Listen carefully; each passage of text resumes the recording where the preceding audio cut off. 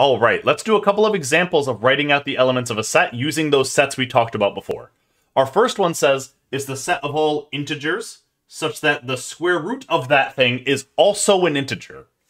So let's think of numbers where their square root is also an integer. Here's an example. 0 is an integer, and radical 0, which is just 0, is also an integer. 1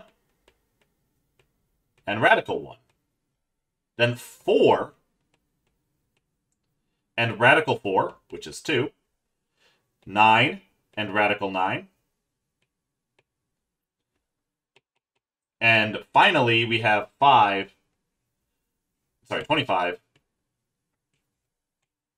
And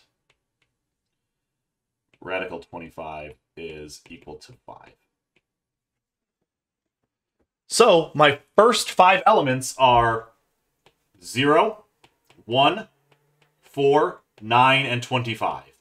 This set could have alternatively been written as the set of all perfect squares. Equally valid way to write down this set. Our second example says, list the 5 smallest elements in the positive integers. This is a new notation that we'll see a couple of times in this class. This is the integers greater than 0.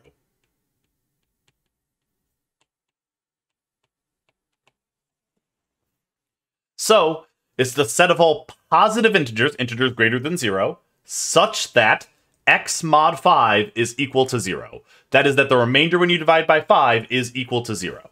So the elements here are going to be 5, 10, 15, 20, and 25. Because this is the integers that are greater than 0, 0 is not in that set, even though the remainder when you divide 0 by 5 is 0.